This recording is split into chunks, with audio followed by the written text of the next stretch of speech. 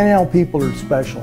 They're different people, and I really enjoy just meeting them, talking with them, and sharing my experiences and listening to theirs. In being in the news business, the camera has given me a place to go, places that I could never ever go.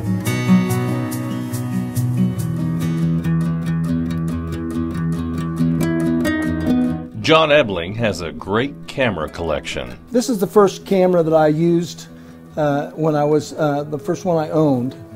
Then I have one here that's it was my great-grandfather's.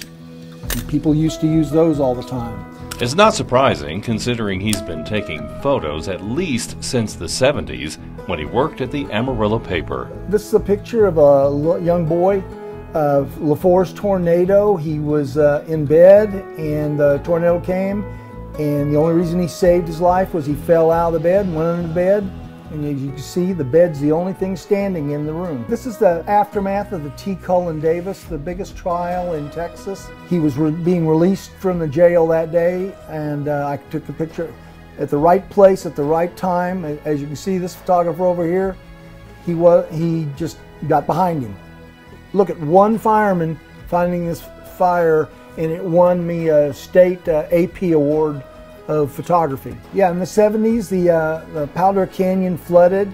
The water came through, and luckily no one was killed, but the damage of the canyon was unbelievable, and now it's regrown. But here's a picture of a destruction. The Potter County jail siege was in the 70s, and for 2 days the prisoners took over the Potter County jail, and all the people could do is sit around with their rifles and wait till the very end. This is a picture I shot 2 years ago. That is won the first place in the world in the Department of Energy photo contest.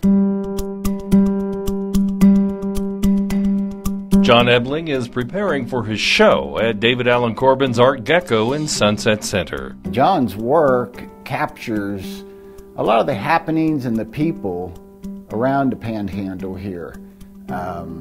A lot of the times it's part of history. My wife put it really seriously one time. She says, "You have really been blessed. We've been able to raise a family and 2 daughters, and